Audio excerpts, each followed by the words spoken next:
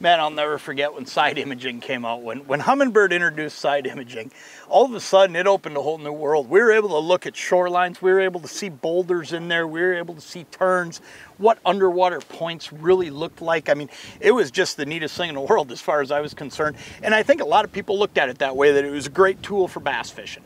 But let me tell you, over the years, this stuff has come so far, the technology has come so far that you look at this Humminbird Helix that I'm running today. I use my side imaging out in deep water to find walleyes and walleye structure every single day. And let me tell you how I do it and what I'm looking for.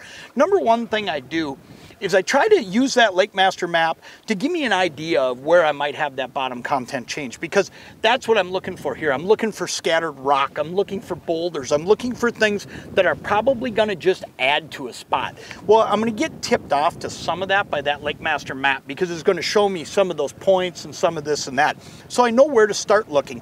But then I can go along with my side imaging and I can actually look in and I can say, look it, there's a whole bunch of little boulders in there, some little gravel rock.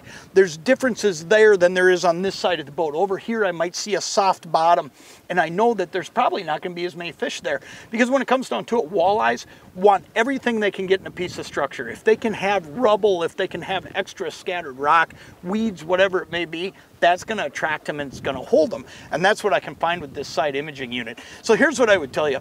When you're looking at your Humminbird units and you're trying to decide which one to buy, I think down imaging is enormously important for walleye fishing, but equally important if you want to find those spots on the spot. The one where you're sitting right here and 50 yards away they can't catch fish, but you're killing them, you want to get side imaging too, because it's going to allow you to look in and see things without having to drive over it, and you can see stuff on deep structure just as well as you can shallow structure. So make sure that when you're looking at these units, you include a side imaging piece in that unit. You want to buy the side imaging piece because you're going to use it. You're going to use it day in and day out, and you're going to catch fish because of it.